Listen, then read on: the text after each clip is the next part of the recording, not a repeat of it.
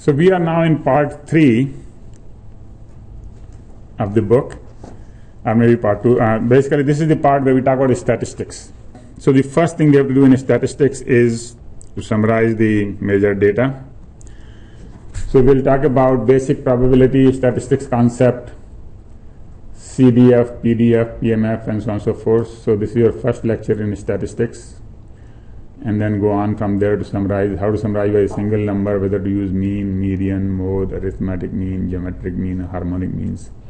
Then how to take a mean of a ratio, how to summarize variability, and how to get the distribution. And for the whole part 3, actually this is summary of the whole part 3, we will talk about how to report the performance of a single number, which is this chapter, and how to measure the variability, how to interpret the variability. Then later on in the other chapters we'll talk about how many measurements are required, how many simulation results or how many measurements you need to get the confidence. And then how to summarize the results of several different workloads, or how to compare 2 or more systems using different workloads. And then what model describes the relationship between 2 variables and how good is the model. So there are some of these questions that we'll answer in this whole part 3. So let's go into some basic fundamentals of probability and statistics. And most of you probably already know this, but we are just going to take you through this so that you can just regenerate. Basically, you can get updated on what you had learned some time ago. The first thing we sometimes use is independent events. So 2 events are called independent if occurrence of one does not in any way affect the probability of the other. Okay? So if you have thrown a coin once and it came out head, if you throw it one more time, is the probability of head higher or lower? For a fair coin, it doesn't matter. Right? So those are independent throws. And price of a stock on successive days. Now that could be argued. Those are not independent, because suppose the price went up today of a stock, that's any company name X, you can say, price went up today. Now, depending upon some more information that you will need, you could probably guess the price will go up again or go down again. If there is no information, then most likely it will go down, because these things just oscillate, right? On the other hand, if there is some big thing has happened, they've just announced the iPhone 5, so it's going to go up more tomorrow. So those are not independent events. Right? So we know what is an independent event and what is not independent. Independent event is that if knowing one doesn't help the other. Whereas dependent means if you know one, maybe you can make a better decision about the other. Random variable. A variable is called random variable if it takes one of a specified set of values with a specified probability. So it can take many values, and for each value we can specify a probability. So for example, temperature. So what is the temperature right now? If I asked you in centigrade what is the temperature, that's probably a random number, because it depends upon where you measure it. You measure it 100 places. Some places it will be 43, some places 44, some places 45. So we can specify a distribution that the values are between 43 and 45 with this probability distribution, whatever that is. Temperature, execution time, these are all random quantities. When you have something random, then you have to specify one of the 2 things. You could specify the cumulative probability. So what is the probability of x being less than some value? That is called the cumulative distribution function. Probability of x being less than a is called fx of a, and it is always capital F. So if a is minus infinity, nothing can be less than minus infinity, then x, that is 0, and nothing can be more than plus infinity. If it is plus infinity, then it is 1. So the probability, the cumulative distribution function always starts at 0 and always ends at 1. Now it doesn't have to start, x doesn't have to start at 0. What starts at 0? The y, fx. right? X could be a positive number, could be a number which can be negative, and could be minus infinity, right?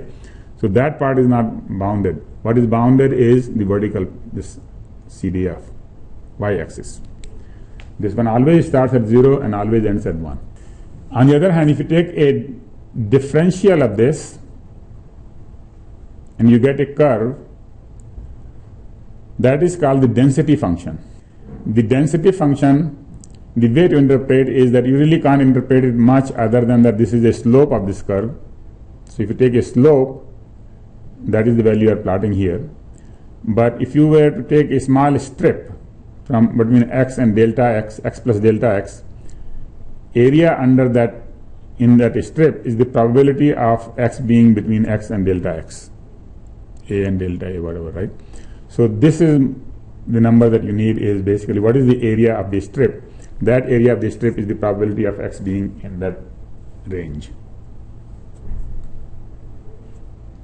If you take the whole area under the curve, that will be the probability of x being from minus infinity to plus infinity, and that has to be always 1.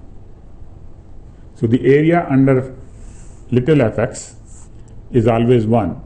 The area under capital Fx is not 1, because the area has no meaning here. Okay? Capital Fx goes from 0 to 1, and it's really the absolute value that makes sense. Here,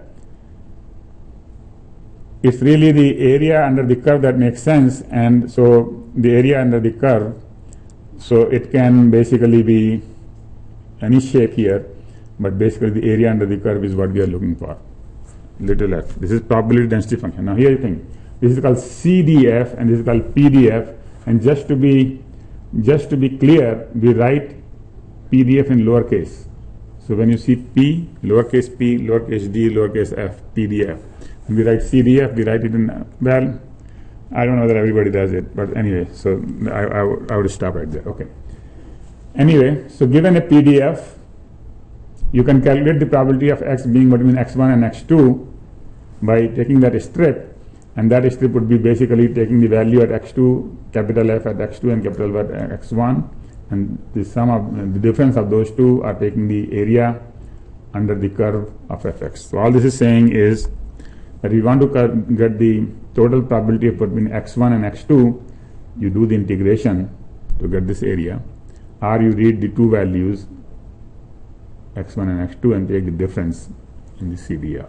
On the other hand, if x is not a continuous value, if it is not continuous variable like here, then you cannot have a continuous graph here. If x is discrete, that means it can take only certain values, then what you need is a bar chart, right? Even for probability. And that bar chart is called probability mass function. Probability mass function simply tells you what is the probability of x having that value. So x could have value 1, 2, 3, 4, 5, 6 up to 10 or whatever. So probability of 1 is this, probability of 2 is this, and there is no intermediate point. So for discrete variables, we have PMF, probability mass function. If you want to have cumulative probability, so you want to say what is the probability of, first you want to say what is the probability of x being between x1 and x2, so between this and that, you have to add up those values. You have to add up all the values between x1 and x2. And so you can define the cumulative distribution function like that. So the cumulative distribution function will have jumps. It will be some value, and then suddenly it will jump to another value, and then jump to another value. Okay? So there is a PDF and PMF, and there is a CDF. So here is an example. This is the response time is uniformly distributed between 1 and 3 seconds. So 1 second and 3 seconds, uniformly distributed means constant right here between the two. And so it is f of x, little f of x is half when x is between 1 and 3. And now you can see that this is height is half and the width is 2, 1 and 3, right? Width is 2, and therefore the area in the PDF, area under the PDF is how much? How much is the area here of this rectangle? 1, because this width is 2, height is half. So the area is 1. If you were to plot the CDF, which is the cumulative distribution function, then you will just basically, it will be a straight line like this, it is 0 up to 1, and then it goes up to 1 right at 3. And so between here the slope is equal to half. Capital Fx you can obtain by integrating, and integration of constant is a line, so basically you get that. What else? So this is an example of CDF PDF. We move on to, let's do the mean. The mean is called EX, expected value, and that is actually just the integration from minus infinity to plus infinity of x times fx dx. That is the mean. In case of discrete variables, we just take the probability times the x. For each value, we take the value and the probability, and then we add up from minus infinity to plus infinity, whatever that is, right? So that is the mean. Variance is the expected value of x minus mu whole squared.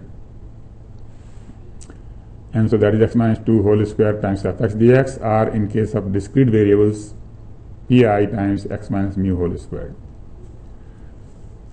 Coefficient of variation is simply, standard deviation is simply the square root of variance, and the ratio of the standard deviation to mean is called coefficient of variation.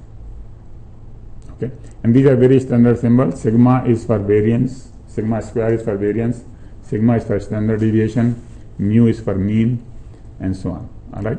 So I hope that you have heard all of this before, and I would really appreciate if you read this chapter by yourself, and even do some of the exercises in the back by yourself, and so that you are up to date on all the probability stuff, because we will be talking probability quite a bit. All right.